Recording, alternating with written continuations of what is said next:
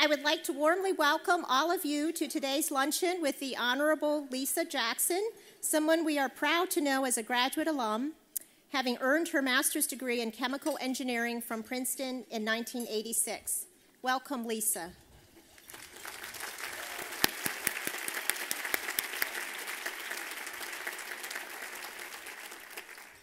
I want to thank Cynthia Cherry, Nan Cohan, Shirley Tillman, and Bob Durkee, and the many students who are with us this morning for their inspiring remarks.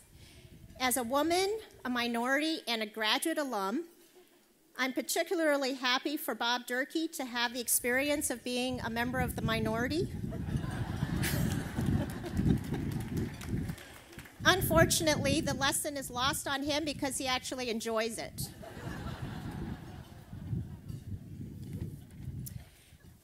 I would like to now invite Professor Emily Carter, an eminent physical science chemist and founding director of the Andlinger Center for Energy, the Gerhard R. Andlinger Professor in Energy and the Environment, and Princeton's Professor of Mechanical and Aerospace Engineering and Applied and Computational Mathematics, to come forward to introduce our keynote speaker this afternoon.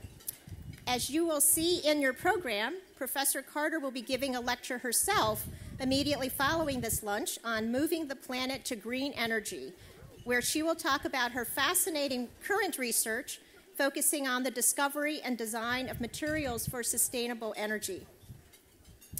Like Lisa Jackson, and in the more eloquent words of Shirley Tillman, Professor Carter is a highly accomplished scientist who cares passionately about not only addressing the interlocking energy and environmental challenges that face us, but also training and inspiring the next generation of leaders in this field. She has taught at Princeton since 2004, and her scholarly work has been recognized by numerous honors, including election in 2008 to both the American Academy of Arts and Sciences and the National Academy of Sciences, and in 2009 to the International Academy of Quantum Molecular Science.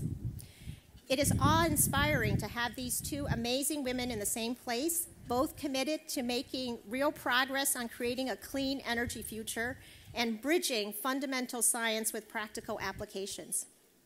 Thank you, Professor Carter, for being with us today, both at lunch and immediately following, and helping us introduce the Honorable Lisa Jackson.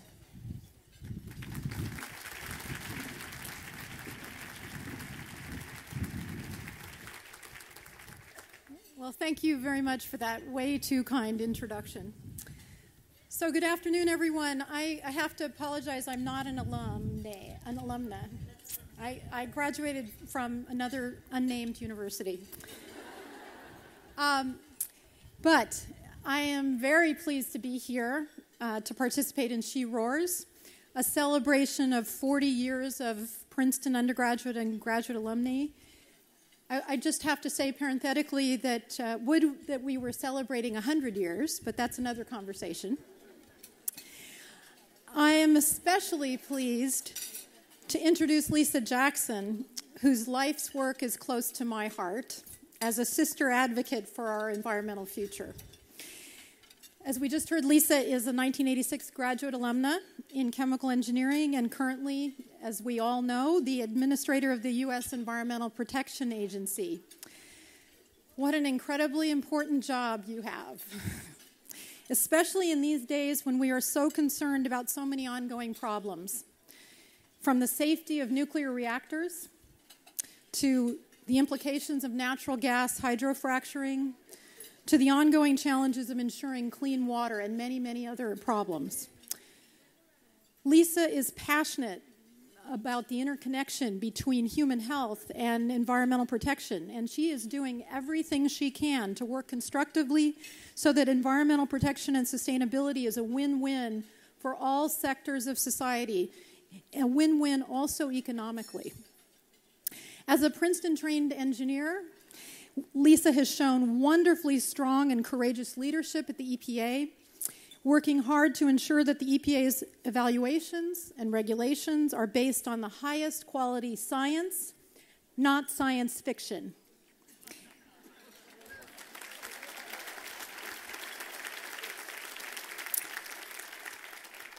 And I am particularly proud that a Princeton alumna has been the first EPA administrator to put in place regulations of greenhouse gases.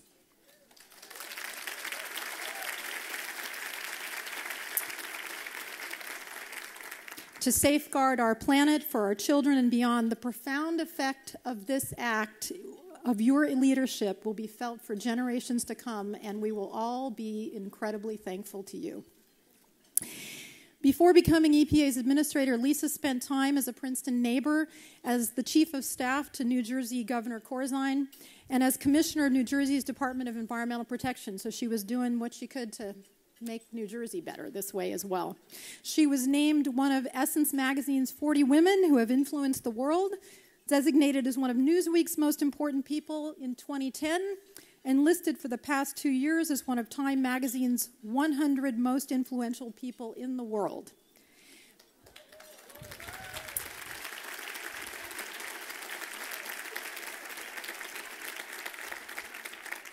So please join me in welcoming our truly distinguished speaker, Lisa Jackson, as she roars.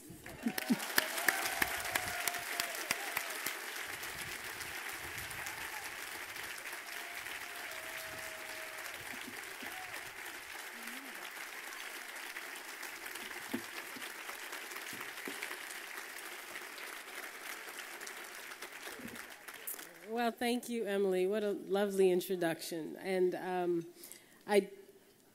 part of the reason for being here was to get a few minutes to talk to you. And as you set up the Andlinger Center, I see great things for this university and also for a legacy in energy and environment that I bet is here today. And I'm going to talk about that in a minute.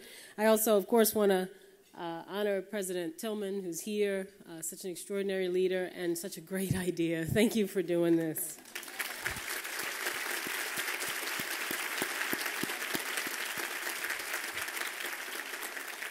And to Rosalie, thank you as well for having me. Now, I just want to begin. I have to do this. This is unique positioning because I wore the wrong dress for this very breezy day. So there's a lot of roaring I want to do, but I'm going to do it with my hands like this. And we're going to have fun.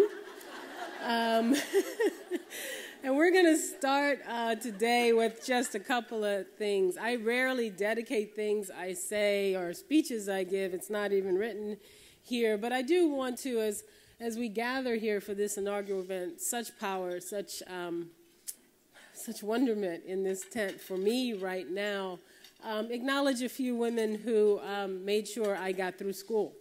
And I bet for every one of you, there are people like that. And they're oftentimes professors, but they might not be. I had breakfast with one of them this morning. Some of you might know Wardell Robinson Moore, who for many years was an associate dean at the Woodrow Wilson School. But what Wardell, she's now at the Blairstown Center.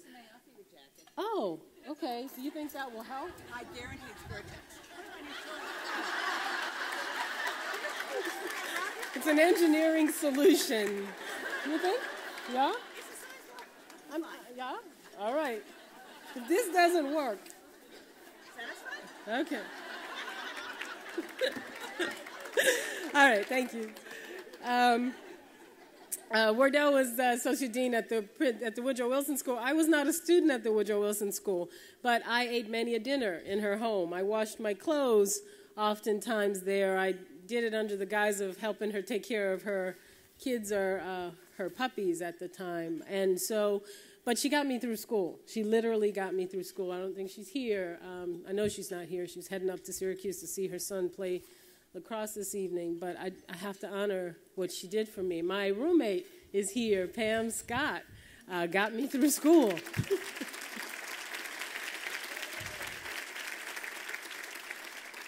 A dear friend of mine, Sharina Walker, is here as well. Thank you for coming.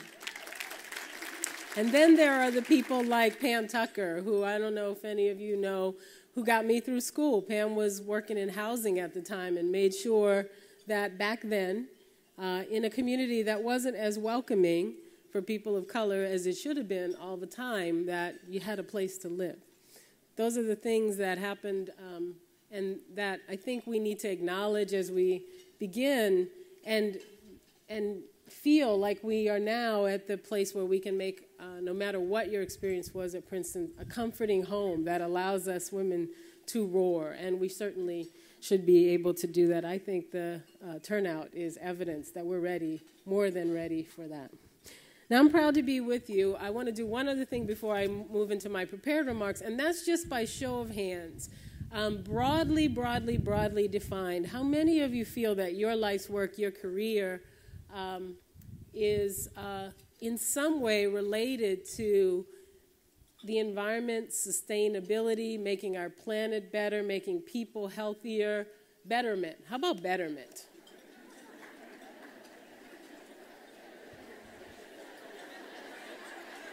All right. Well, nobody wants to say their career is not about betterment, right? I'm for pollution. All right. Well, I'll tell you why I asked that question. It was a couple of conversations, and someone just suggested I ask you. But it's part of my speech here today. Now, I'm really proud to be here and to join you in marking this milestone. It's an honor to be part of this celebration with women like Andrea Jung and Wendy Kopp and Justice Sonia Sotomayor, all of whom are out there making Princeton proud, certainly each and every day, and of course who we are so proud of. Let me also extend to you the warm regards of President Obama. When you consider the fact that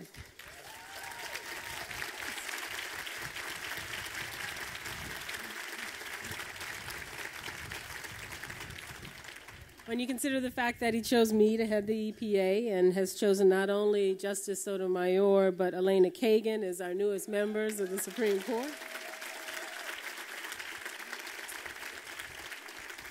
I guess there's some evidence that the president recognizes the extraordinary potential of Princeton women. Oh, wait, I forgot.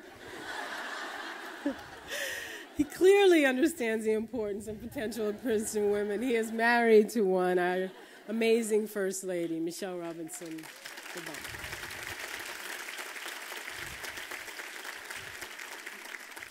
You can't help but walk on this campus whenever you come back and just marvel at the change. Princeton's always been known for change. Its architecture, the symbol, when I come back, I always start with an architectural tour as I remember it, because there's always a new building, and to be able to march through time at Princeton through architecture is one of the treats of being on this campus. But there's all kind of change in the room today. Year after year, this university has progressed, and it has been an amazing progression in a short amount of time. This amazing struggle for rights and respect and equality for the women of this country and this university, you've taken on one of the great challenges of our time, and now you lead in it. I don't just mean, by the way, this university working on itself. That's important, but obviously turning out women leaders who make it into the history books. We owe a great deal to their struggles and to their work, but we also owe a great deal to the quiet struggles of mothers and daughters over many years. For example, a month ago I was speaking at an EPA Women's History Month event, and I said a few words about a powerful woman who helped make history, Geraldine Ferraro, who passed away earlier that week. When she passed away, one of the remembrances of her in the newspaper noted that Geraldine was raised by a single mother. Her mother had taken jobs like crocheting beads on wedding dresses to raise the money to send her daughter to good schools and give her a better future. Geraldine Ferrar's life and her work helped expand the equality and opportunity that are the great promises of our country. She inspired young girls and women across the country to reach higher. But I'm struck by the fact that the determination it took for her to do what she did came from the unsung determination of a mother who made sure her daughter would have the opportunity to succeed. And I bet we also have examples of that in our own lives as well. Now, today I'm privileged to work with a number of brilliant women, scientists and policymakers and leaders who do extraordinary work at EPA to build the best health and environmental protections for the American people. One of those brilliant women is Lisa Heinzerling, another Princeton woman who spent 2 years with us at EPA. Yeah, she's back at Georgetown Law now. And when we talk about being able to be the first administration to recognize that greenhouse gases are endangering our public health and welfare, it was Massachusetts versus EPA, a case that Lisa worked intimately on, that set us on the course of being able to begin that critical work to fight climate change. I'm proud to call all of the women at EPA my colleagues and to be working by their side as we continue the long legacy of environmental and health leadership from women. Women like Rosalie Edge, who reinvigorated the ideas of environmental conservation in the early 1930s. It was by standing on the shoulders of women like Rosalie Edge that others, like Sylvia Earle and Marjorie Stoneman Douglas and Jane Goodall, were able to emerge as leading advocates for protecting our health and our planet.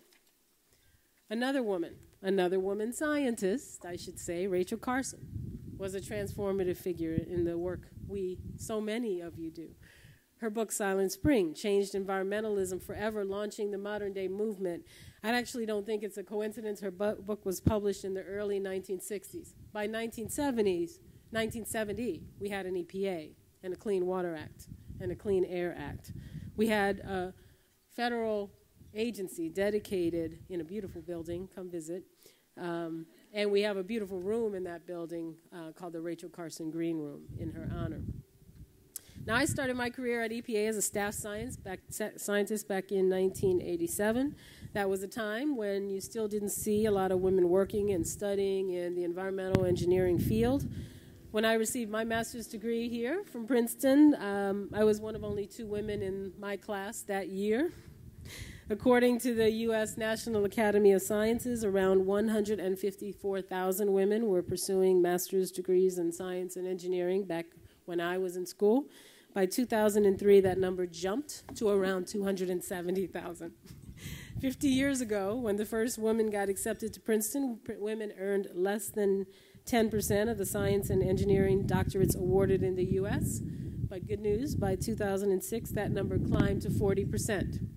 So I'm glad to be back here and see Princeton leading the charge in that progress as well. Yesterday, I gave a lecture hosted by the Graduate Engineering Council and had the privilege to be joined on stage by 2 of the many women who I acknowledged in the talk, many women in the room who are studying in engineering fields. And of course, it's not just attendance from female scientists that have increased. We now have an incredible woman, Professor Emily Carter, who is heading up the Andlinger Center for Energy and Environment and preparing the environmental scientists to think about the future. And to go from graduating in a class of just 2 women scientists to coming back and seeing that the president of the university, the first female president, is also a scientist is really something special as well. So my congratulations to President Tillman, and I know that we're all excited to see where her leadership is taking this wonderful institution. Now, a couple other points. I started college wanting to be a doctor. My father passed away from a heart attack when I was in high school. I had an uncle whose asthma was so severe that he had to move away from his home and his family in Louisiana to Phoenix, Arizona, just so he could breathe. Nowadays, by the way, Phoenix is not a place you would go to do that. Yes, we still have a little work to do at the EPA. I had a brother with asthma. I have a son with asthma, actually, too. I felt, as many women often do, a call to service. I think that was the heart of my wanting to be a doctor, a call to issues of health, to using my degree to make a difference in the world around me. I also loved math. I loved science. In addition to pre-med, I took a few engineering courses on the side. And I studied how chemicals in our air and our water and our land, and from there entered in our bodies, then affect our health.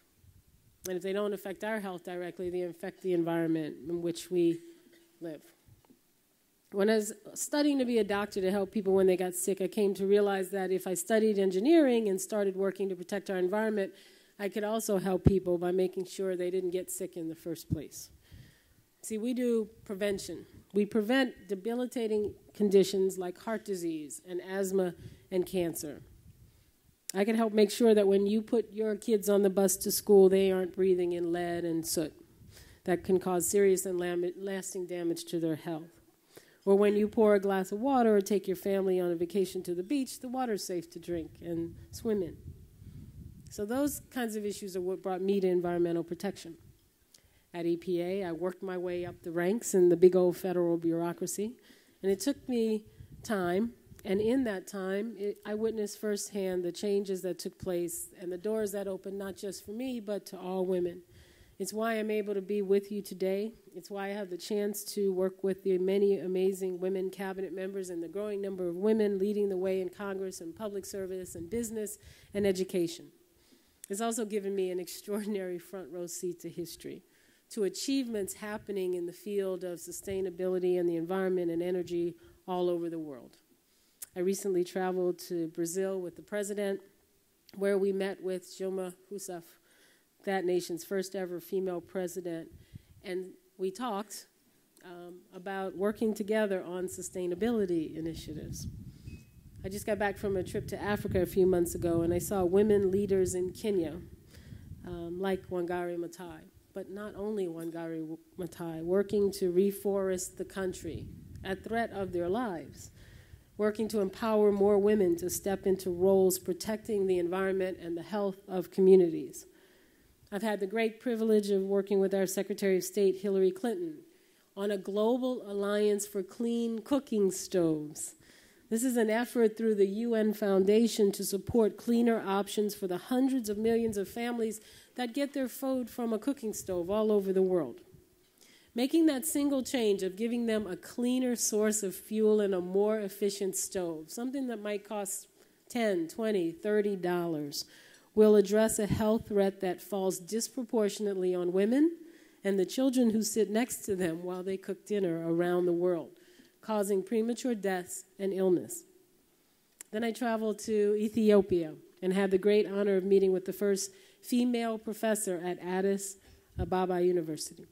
I spoke with her and some of her female colleagues who helped establish the Ethiopian Academy of Sciences.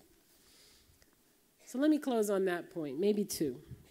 While I was speaking to the panel of women scientists, someone asked me, why is it when we talk about the environment, we always seem to use war metaphors like fight and defend? Why do we do that? And I thought about it for a while, but my answer remains the same. I don't think we're at the point yet where we don't have to, but I do hope we move in that direction. My answer to her was that in a modern world and modern economy, clean air and clean water don't happen by accident. It takes vigilance and work to make sure that those fundamental things are protected and passed down to the next generation. And we are not yet at the point where we can move beyond having to fight to ensure that we don't lose the protections of air and water that are so important to ensuring that we do prevent illness, that we do take care of the next generation. But I also want you to remember the question I asked you earlier. So many of you who feel like you're involved in some way in bettering human health or bettering this planet, or maybe moving to a new paradigm like sustainability that has the potential to transform the way we live and our children and their children exist on this globe. And I always am struck by the fact that it's women who do it.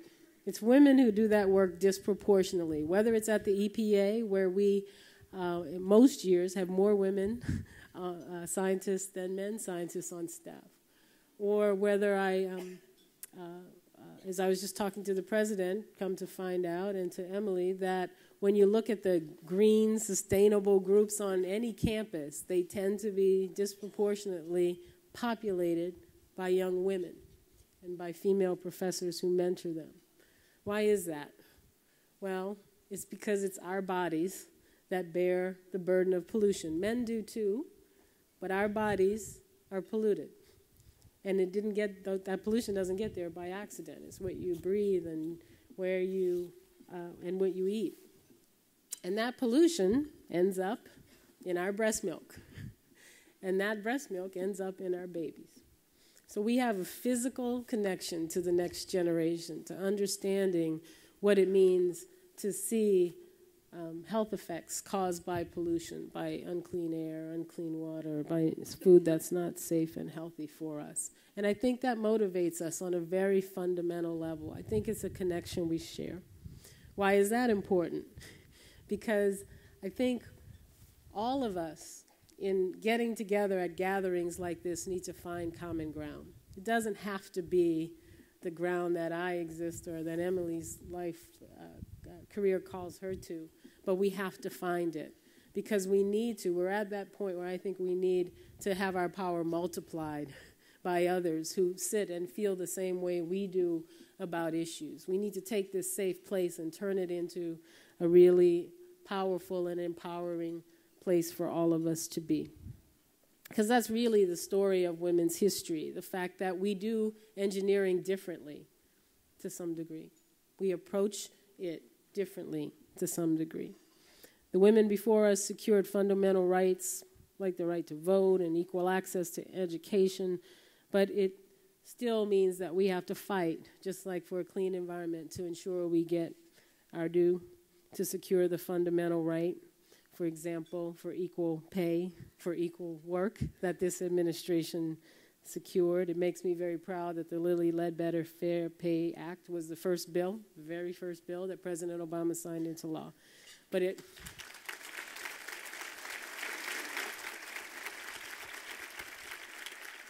was also a reminder that we have to keep working and fighting.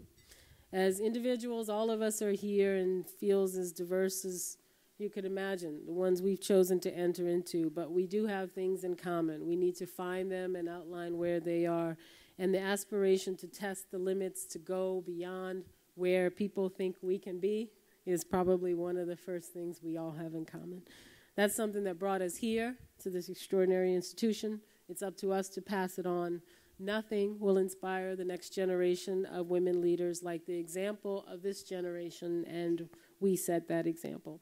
So I'm glad to be here. I'm actually quite honored to be here to speak to each and every one of you and empower you to confront those things that you decide are really important to us. Thanks.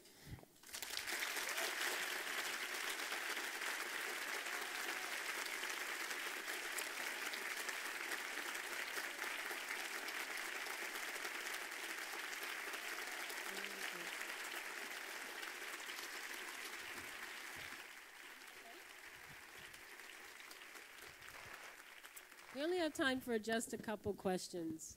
Yes? Here you go. 1 second. A year ago. Oh, sorry.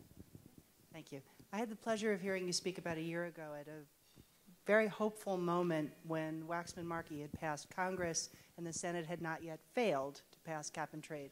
And I asked you at that time what the EPA would do if we didn't get cap and trade. And you decided to play your cards close to the chest appropriately. So I'd love to ask that question again, if you can talk a little bit about what can be done. Absolutely. A little bit of background for those of you who are like, what is she talking about? So you heard about greenhouse gas pollution and the fact that this EPA under this administration is using the Clean Air Act, which is a 40-year-old law in our country. It's responsible for huge decreases in air pollution, although we still have work to do in that regard. But we can use the Clean Air Act, or so the Supreme Court has told us in a 2007 ruling, the one Lisa Heinzelling worked on, to address greenhouse gas pollution. And back when we spoke about a year ago, I joined the president in calling for legislation specifically designed to deal with carbon dioxide and greenhouse gases. Why? Because carbon dioxide is emitted at much higher levels than most pollution you would think about. Skeptics like to point out, well, you breathe out carbon dioxide all the time. Yes, you do, but the big breathe-outers are power plants and our cars. They exhale a lot more greenhouse gases and CO2. Any combustion, anytime you burn a fossil fuel, you get amounts of CO2, some more than others. And so because of that, the Clean Air Act is a tool that can be used to address greenhouse gases, and that is what we are doing. So most Americans don't know, in all the sort of hullabaloo that they might hear, that we right now in this country regulate greenhouse gas emissions. We've done it, we do it, using the Clean Air Act for automobiles. Many of you have heard that automobiles are getting much cleaner. Time magazine called 2010 the year of the electric car. We don't mandate electric cars in this country, but we mandate two things. Fuel economy, which is increasing faster than I think most would have expected it to, thanks to the clean car deal that the president brokered early in administration. But also, we regulate the greenhouse gas emissions from cars, which moves cars to be more efficient in the fuel they burn, and also affects things like the refrigerants in cars, which are also can be potent greenhouse gases as well. So we regulate cars. We now, as of January of this year, use the Clean Air Act to regulate large stationary sources, power plants primarily, and really large facilities that emit the most greenhouse gases. If you look at greenhouse gases in our country, it's transportation sector, the utility sector, and then everything else, then refineries, then everything else. So we're sort of attacking the biggest sources, and we're making what I would say are modest steps. There are no, game-changing solutions, because right now we're waiting for all these wonderful scientists and engineers to come up with a game changer that moves us to be able to quickly see large reductions. And there's lots of work and lots of resources being put into all kinds of great ideas on capturing carbon and finding efficiencies. What we do to regulate carbon dioxide right now is do exactly what we did for cars. We're moving industry to be much more efficient in how they use fossil fuels. And in that efficiency, you actually can see pretty dramatic reductions in carbon dioxide and other greenhouse gases. So we will continue that, and we intend to continue it. And politically, we are fighting to continue to have the authority under the Clean Air Act to regulate greenhouse gases and to continue to make a series of modest steps that will not change the game, but will get this country started in dealing with this huge threat to our planet, and will hopefully set the stage for Congress to act in the future. Anybody? We got a microphone here. There you go. Along a similar vein, could you discuss fracking? Sure. You guys are all environmentalists today.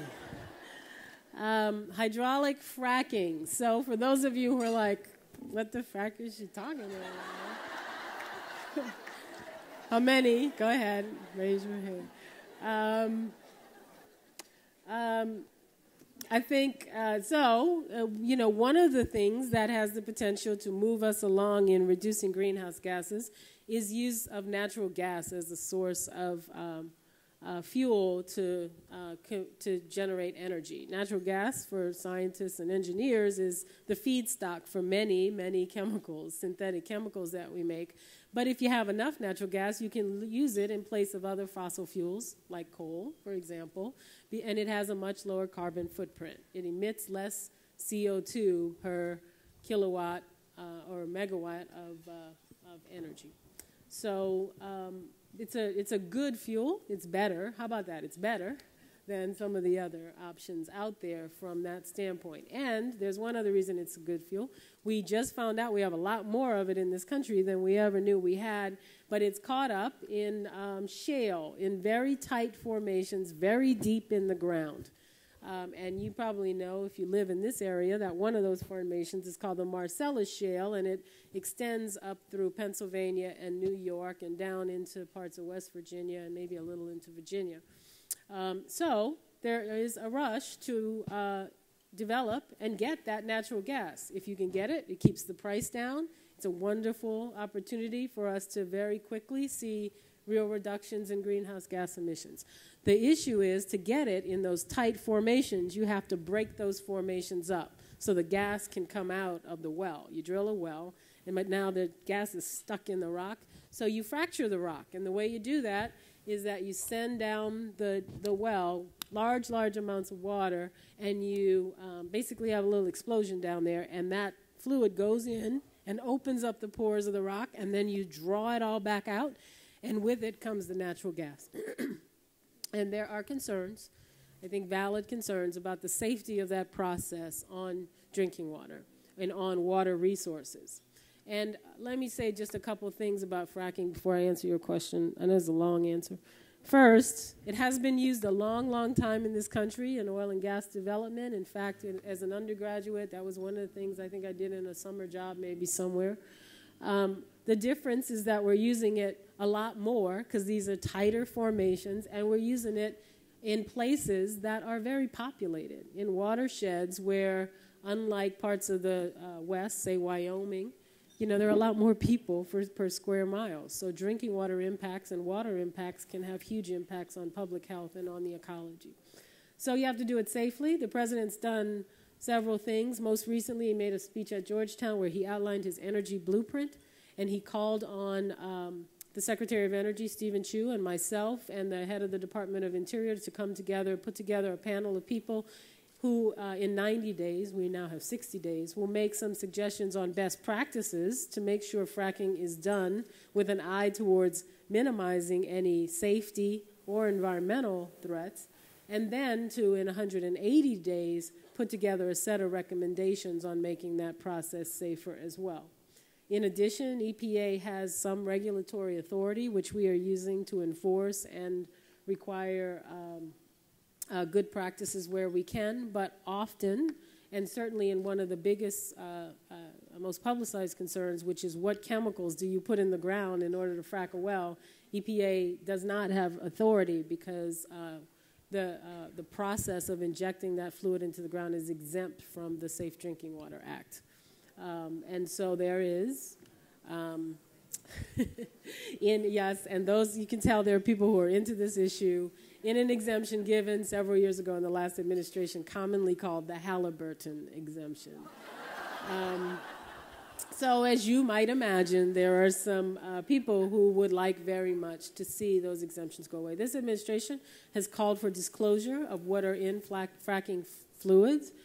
We at EPA are doing our job to regulate the water that comes back out the hole because that is clearly regulated. We're about to put out guidelines for diesel in the next several weeks. I would probably say more like a couple months.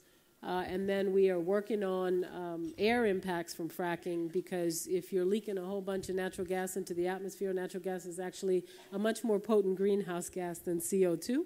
And so you wouldn't want to do that if you're really trying to minimize CO2. So those are all issues that have to be addressed. But let me end by saying I believe they can be addressed. It will be scientists and engineers and innovation and an insistence that people do fracking correctly. One more quick one? Or, oh, I have to go. Ah.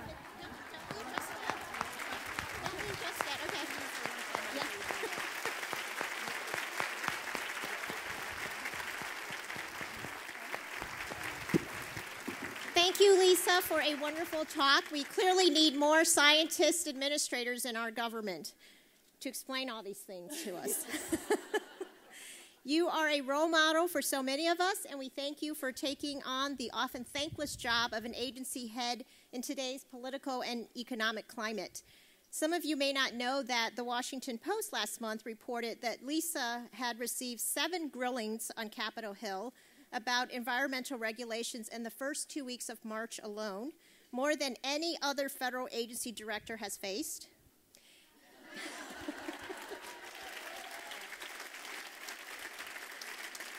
So I just wanted to relay one anecdote before she leaves. At one hearing of the House Subcommittee on Energy and Power and the Subcommittee on Environment and the Economy, the congressperson, who I won't name, turned to the topic of mercury. He criticized Lisa for saying that plants emit tons and tons of it and told her of carbon and told her to check her facts on that, asserting that it's not tons a year but pounds. Yes, Lisa agreed it was pounds. 2,000 pounds equals a ton.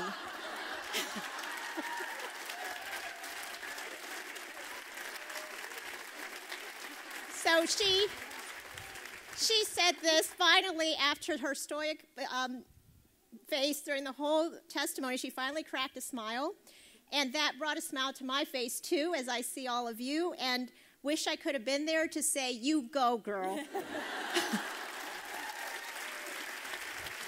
So on behalf of Princeton and the Alumni Council, thank you so much.